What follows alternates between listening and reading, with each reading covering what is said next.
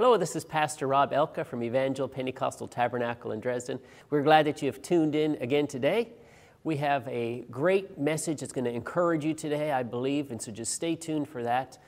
Before that happens, we're going to start out by singing Great Things. Pat and Rebecca are going to lead us today, and just know that God has done great things, is doing great things, and is going to do great things. So sing it with all your heart, with great faith believing today.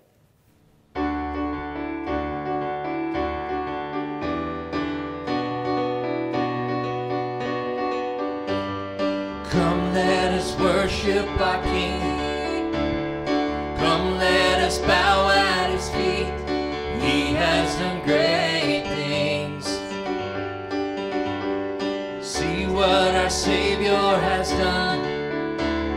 See how His love overcomes. He has done great things. He has done great things. Hero of heaven, you conquered the grave. You free every captive and break every chain. Oh God, you have done great things. We've danced in your freedom, awake and alive. Oh Jesus, our Savior, your name lifted high. Oh God, you have done great things.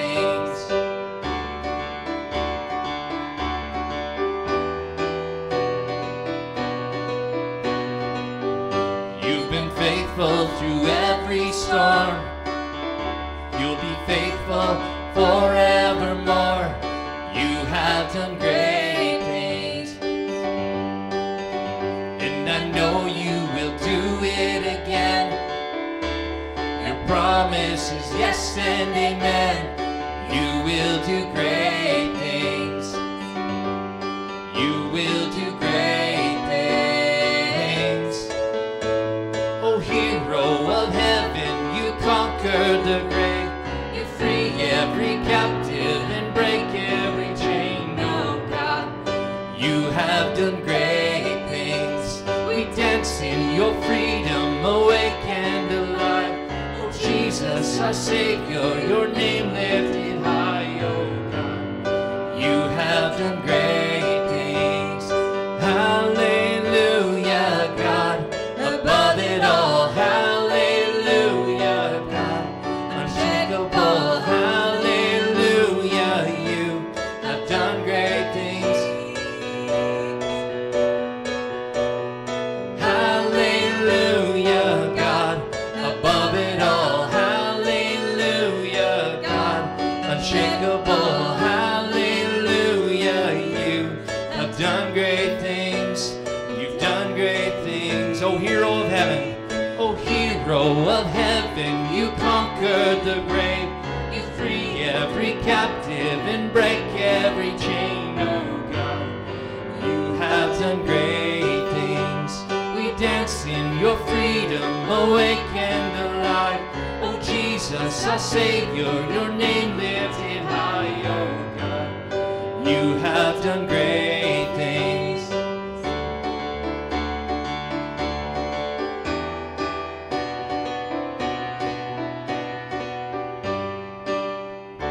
Amen. He's done great things.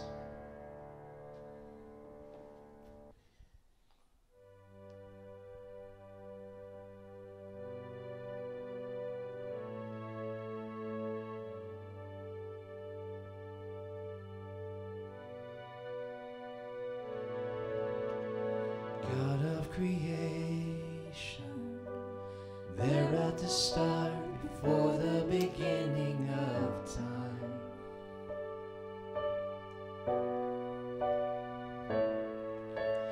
No point of reference, you spoke to the dark and fleshed out the wonder of light. And as you speak, 100 billion galaxies are born. In the vapor of your breath, the planets form.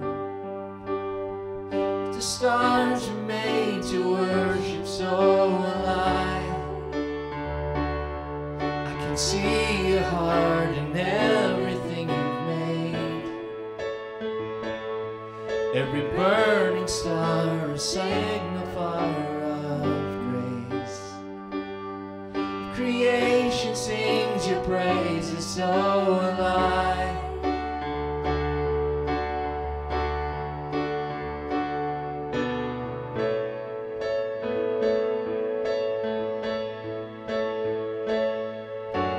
God of your promise, you don't speak in vain, no syllable empty or void.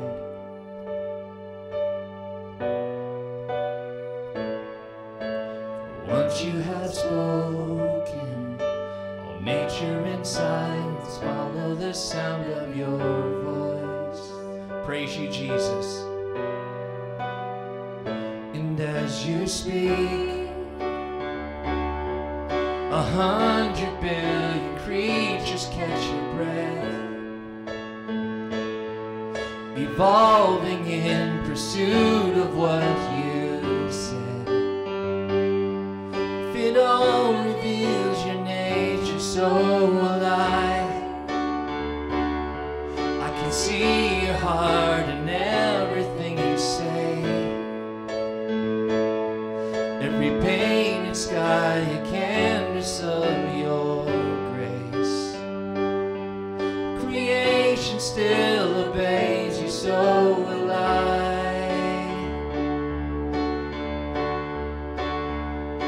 So will I.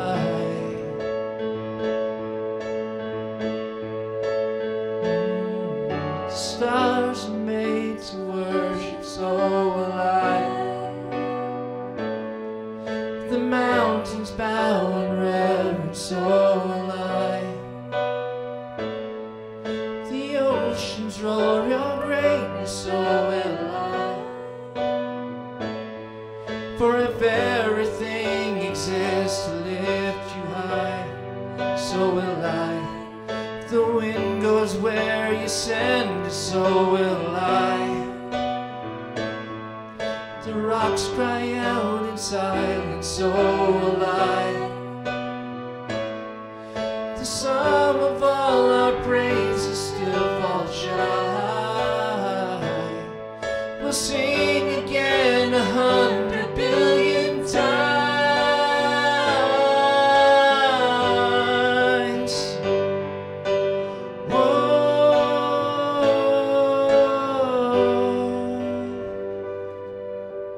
God of salvation, you chase down my heart through all of my failure and pride.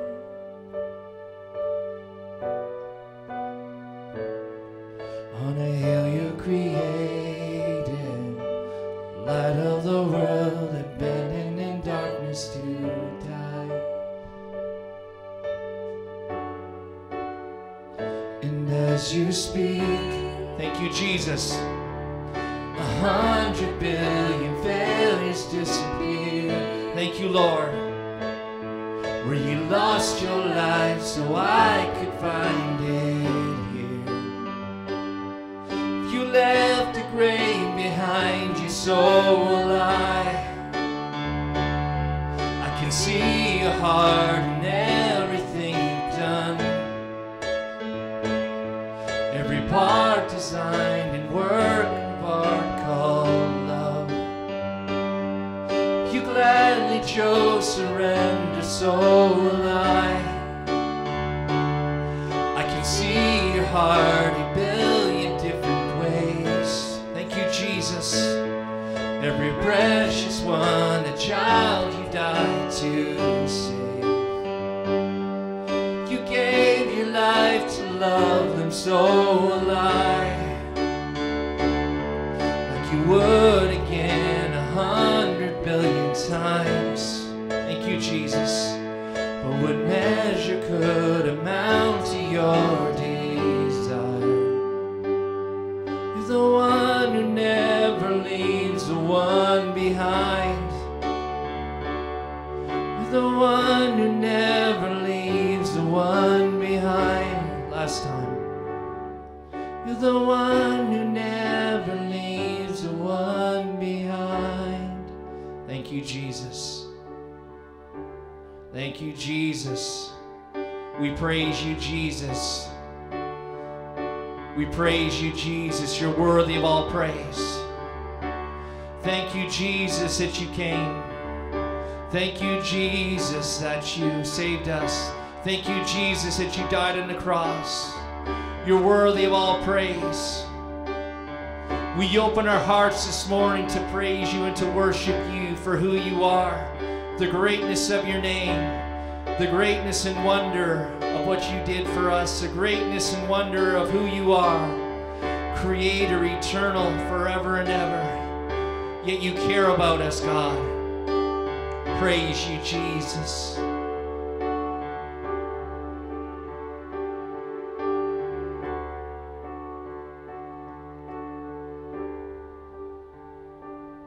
I can see your heart, you build in different ways. Every precious one, a child you died to save. If you gave your life to love them so alive. If you gave your life to love them, so will I.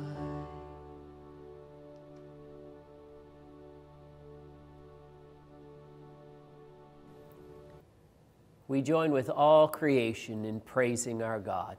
So that's our testimony. So will I. We will praise him. We will glorify him. The message I have for you today is entitled The Wounded Wrestler, and it's taken from Genesis chapter 32. And so I want to start out today by giving you a little bit of background to our scripture text before I read it. Jacob was about to come face to face with his twin brother Esau.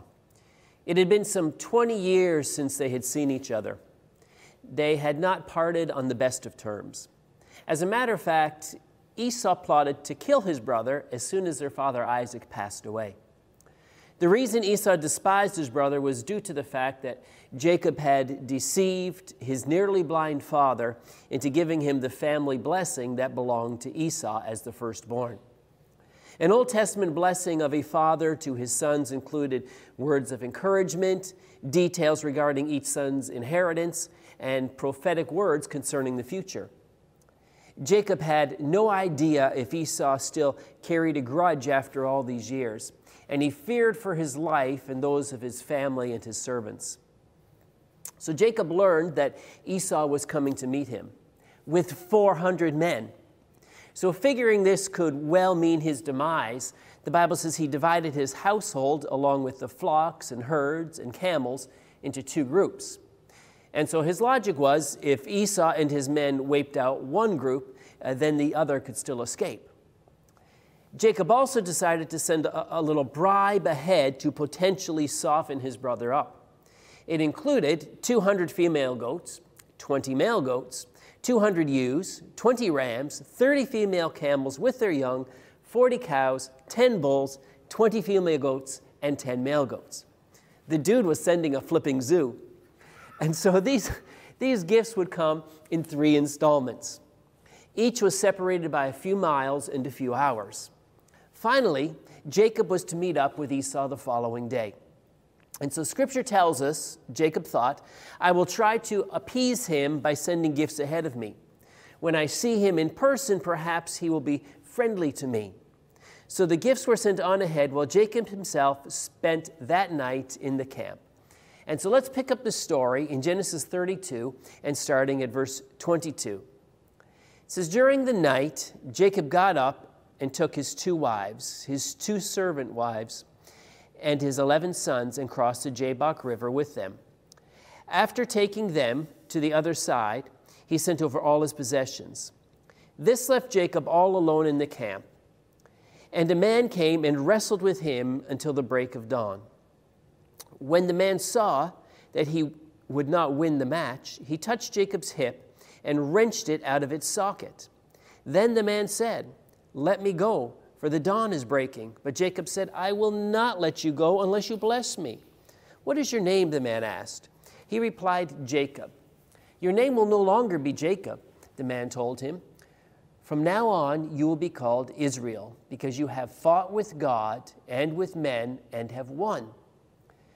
Please tell me your name, Jacob said. Why do you want to know my name? The man replied. And then he blessed Jacob there.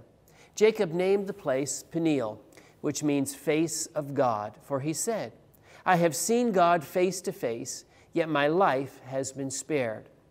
The sun was rising as Jacob left Peniel, and he was limping because of the injury to his hip. Even today, the people of Israel don't eat the tendon near the hip socket because of what happened that night when the man strained the tendon of Jacob's hip. One of the most flawed men in the Bible was Jacob. His name literally meant he grabs the heel. It refers to the circumstances of his birth as he was grabbing the heel of his brother Esau as they exited the womb. Figuratively, his name meant he deceives. Jacob lived up to his name. He grabbed his brother's birthright and blessing before he left home. In this encounter, we see Jacob grab onto God and refuse to let go. But the best part of Jacob, or Israel's story, is that God had grabbed a hold of him and wouldn't let go. It reminds me of these words in the verses of John 10, 27 to 29. My sheep listen to my voice. I know them and they follow me. I give them eternal life, and they will never perish. No one can snatch them away from me. For my Father has given them to me, and he is more powerful than anyone else. No one can snatch them out of my Father's hand. So be encouraged today. If you are a child of God, he has a hold of you, and he will not let go. In this strange story, we find Jacob alone in a desert where he ends up wrestling with some shadowy figure all night long until daybreak. The scripture makes it clear that Jacob is left with nothing. His wives, servant, children, they're all gone. Everything he owned followed along with them. He was alone in his fears when this divine wrestling match took place. Sometimes God has to bring us to a place of nothingness before we can encounter him in a new and life-altering way. I find it somewhat amusing how this encounter is recorded. Jacob is alone in his tent, and some man randomly shows up and starts fighting with him. Put yourself in that situation. You're sitting at home in solitude on your couch. The doorbell rings. You answer. You're greeted by a visitor who says, "Are you ready to rumble?" And he tackles you to the ground. This fight lasted through the night. When I was young and in much better shape, I was a wrestler. I loved the sport, I trained hard, and I achieved a fair bit of success. Back in the day when I grappled, we would have 2 3-minute rounds. When you had a tough competitor, by the time those 2 rounds were done, you were spent. These men wrestled to exhaustion until the break of dawn. Somewhere along the line, Jacob realizes this is no ordinary man he was wrestling with. This was a divine encounter. And so in Jacob's desperation, he refused to let this moment pass him by. His opponent even knocked his hip out of the socket, but Jacob still wouldn't tap out. This injury had the effect of making Jacob even more vulnerable to Esau, forcing Jacob's faith to more fully rest on God and not himself. If necessary, God will cause us to limp to increase our faith. Jacob was holding out for the blessing of God. He had to know that God was still with him. He needed the assurance that God's promises to his grandfather Abraham and his own father Isaac, that they were still on the table. He had to know that God's promise and plan for his own life would not end at the hands of his brother Esau, and God granted his request. And so after this marathon struggle with God, Jacob was renamed Israel, meaning he who wrestles with God. Wrestling with God changed Jacob's identity. He was no longer to be known as the one who received his blessing by deception. This time he received God's blessing by grabbing onto God for all he was worth. Oh, the audacity of Jacob to wrestle with God, to resist God, to get in God's face and say defiantly, I will not let you go unless you bless me. After such bold behavior, God didn't finish off Jacob as we might expect. In fact, he rewarded his feisty persistence by giving him a new name, a new identity, as one who has wrestled with God and prevailed. Take note of what God did when he wrestled Jacob. Jacob began the night dreading Esau's arrival. He was full of fear and desperation. But he ended the night of struggle with God's blessing and a renewed faith. All of our struggling with God in faith leads to peace. Jacob, or shall we say Israel, then limped toward his tense reunion with Esau with a weakened body but a strengthened faith. Having wrestled with God, he knew his prayers regarding Esau would be answered. Isn't it interesting that God did not simply speak to Jacob in a dream or a vision as he had other times and just reiterate his promise and speak comforting words?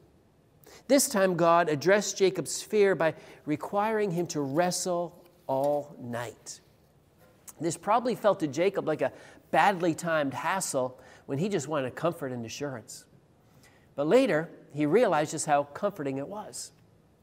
Sometimes when we want God's comfort, he sends it in unexpected and even unwanted packages. What is the sign that one has been touched and blessed by an encounter with the living God? Is it that they get a big house, much wealth, and easy, carefree life? Nope. The telltale sign that someone has brushed up against God's awesome presence is often this: they walk with a spiritual limp.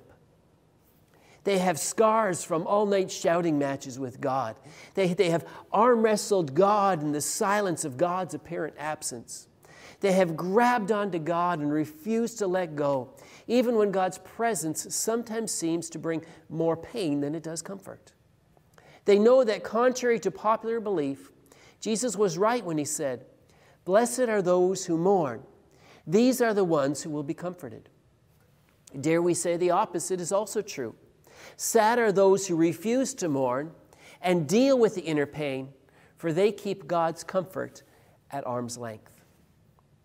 I'm afraid many of us mistakenly think God wants timid, polite followers who aim to please and appease him, people who walk on eggshells around him, trying to keep our voices down, act properly, and keep our fears, doubts, and disappointments and frustrations to ourselves. We think that wrestling with God is a sign of spiritual weakness and immaturity. Yet, I think God wants feisty followers who aren't afraid to wrestle with him and wrestle out loud with our faith and our doubts. This is the kind of faith we see displayed in the Psalms as David makes his praises and frustrations known to God. Here's an example from Psalm 22. He says, my God, why have you abandoned me? Why are you so far away when I groan for help? Every day I call out to you, my God, but you do not answer. Every night I lift my voice, but I find no relief." Wow, that's a prayer of someone that is wrestling with God. I'm afraid we often prefer quaint, polite faith that keeps the wild and unpredictable God at a distance. We put him in a box, we put on a lid, and we keep him on a shelf at our disposal. I am worried we're living in a day of sanitized and safe Christianity in North America. And we're missing out on the true adventure of faith, stretching obedience that calls us out into the night to wrestle our doubts and fears down to the ground, to encounter God under the stars.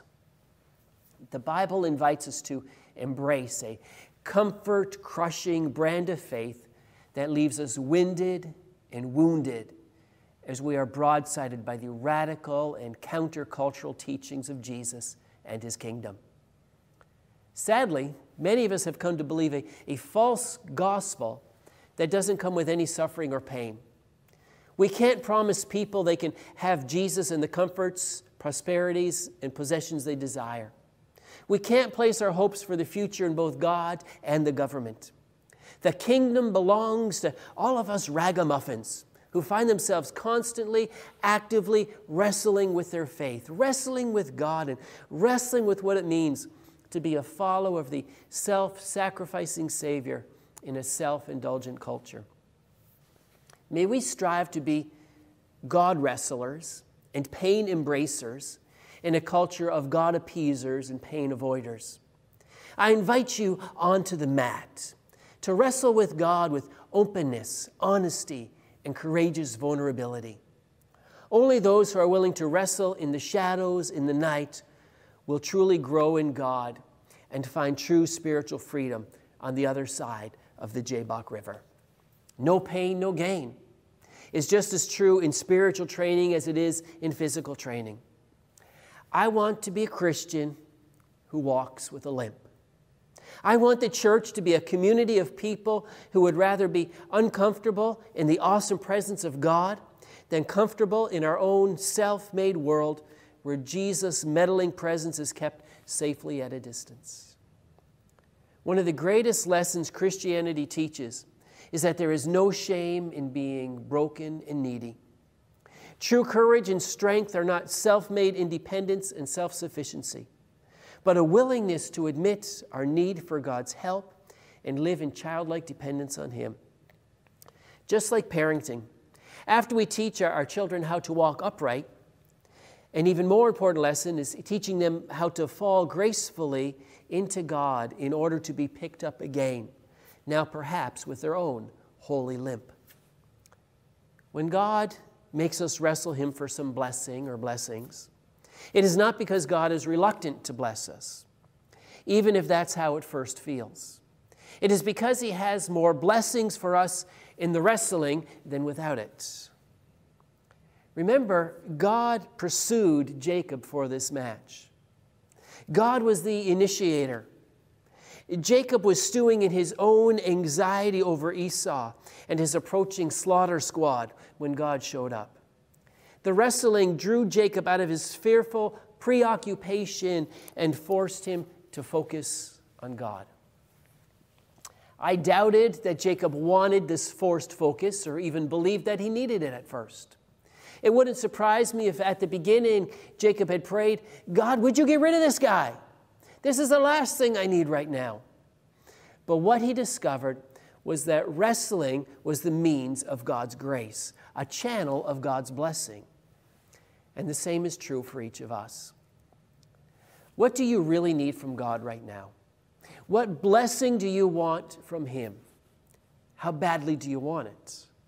There are times when God only releases His blessings on us after a season of prolonged and even painful wrestling with Him. Let us follow Jacob's example. Grab onto God. Don't let go. And let those all-night battles with God be an indicator that our faith is alive and that God is with us in the darkest desert.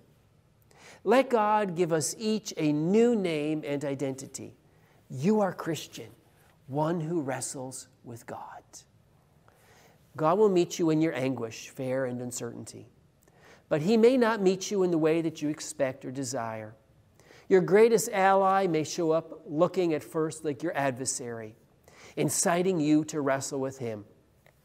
If so, remember Jacob. There are multiple blessings in wrestling. You may not need soft words or comfort. You may not need to be left alone with your thoughts. You may not need sleep. You may not need a healthy hip. But you need God's blessing.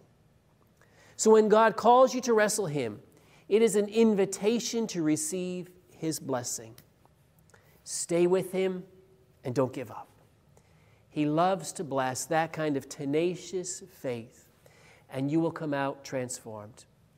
Do not let Him go until He blesses you. Let's pray.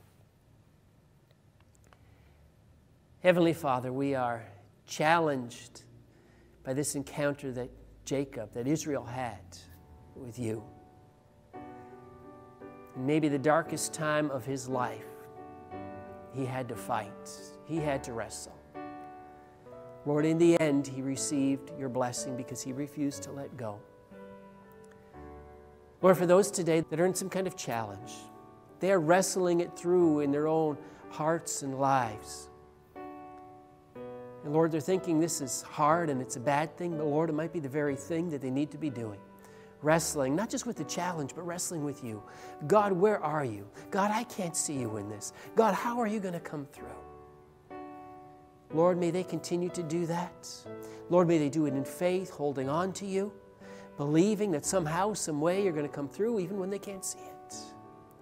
Lord, may there be a blessing. May there be blessings for them.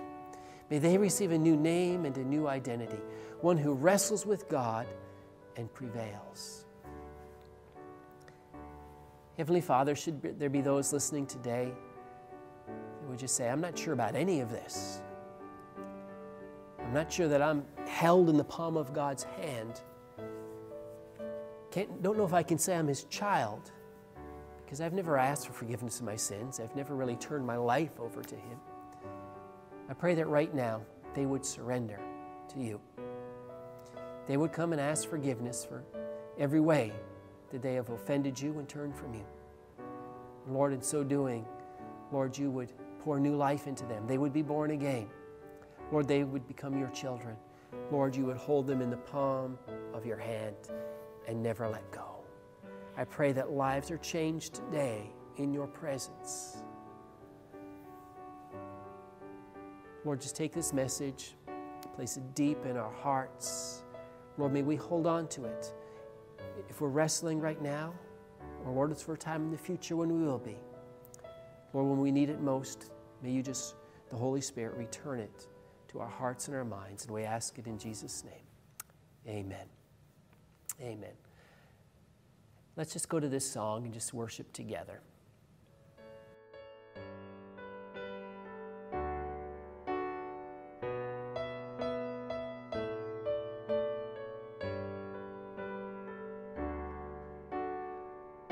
For I spoke a word, you were singing over me. You have been so, so good to me. For I took a breath, you breathed your life in me. You have been so, so kind to me. Oh, the overwhelming, never-ending, reckless love of God. Oh, it chases me down, fights till I'm found, leaves the 99. I couldn't earn it, I don't deserve it, still you give yourself away. Oh, the overwhelming, never-ending, reckless love of God. Yeah, yeah, yeah.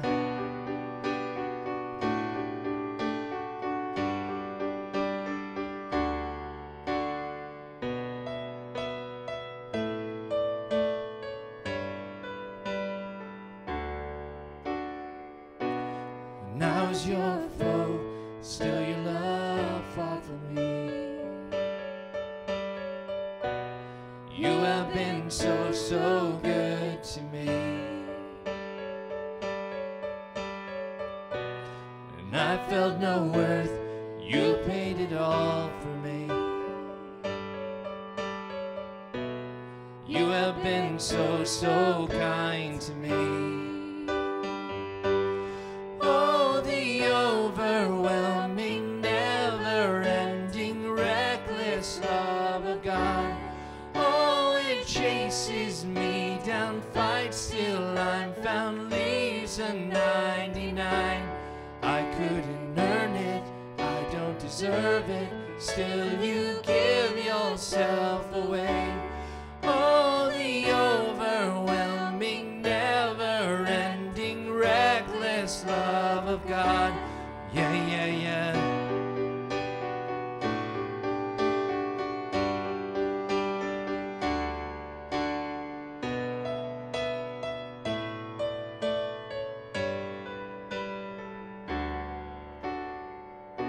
no shadow you won't light up, mountain you won't climb up, coming after me. There's no wall you won't kick down, lie you won't tear down, coming after me. There's no shadow you won't light up, mountain you won't climb up, coming after me. There's no wall you won't kick down, lie you won't tear down, coming after me. Oh, the overwhelming, never-ending, reckless love of God. Oh, it chases me down, fights till I'm found, leaves a 99. I couldn't earn it, I don't deserve it, still you give yourself away. Oh, the overwhelming, never-ending, reckless love of God. Oh, the overwhelming, never-ending, reckless love of God. Oh, it chases me down, fights till I'm found, leaves a 99. I couldn't earn it, I don't deserve it, still you give yourself away. Oh, the overwhelming, never-ending, reckless love of God. Overwhelming, never-ending, reckless love of God. Aren't you glad for the love of God, the reckless love of God? I love the words of that song where it says, there's no shadow you won't light up, mountain you won't climb up, coming after me. There's no wall you won't kick down, lie you won't tear down, coming after me. It's kind of that aggressive love. God is coming, help is on the way. He's going to fight through to get to you. And so although we may have to wrestle and grab onto God, know that God is the initiator in all this. He wants to bless us. He's coming after us because He loves us so much. Thank you for tuning in again this week.